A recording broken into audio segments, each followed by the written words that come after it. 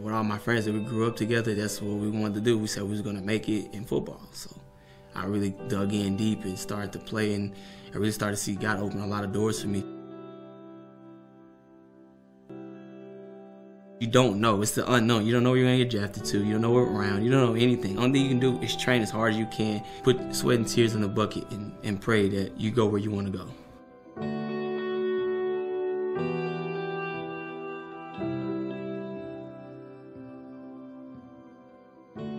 Where I'm from Temple, Texas, grew up in a small town, and we're not really having a lot.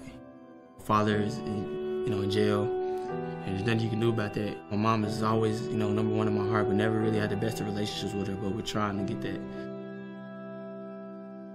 My grandparents, my Anna Mae Harris and John D. Harris, they shaped me to be the man.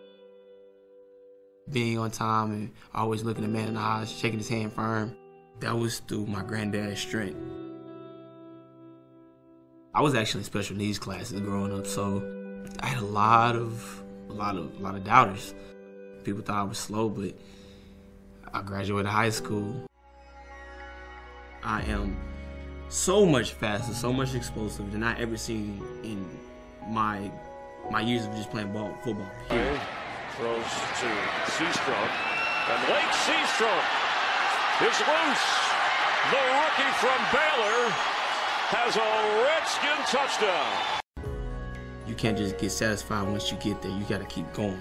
Jerry Rice never took a day off. M. Smith never took a day off. Ray Lewis never took a day off. That's why they played so much. That's why they were respected. If I have kids one day, I can tell them this is what your dad did.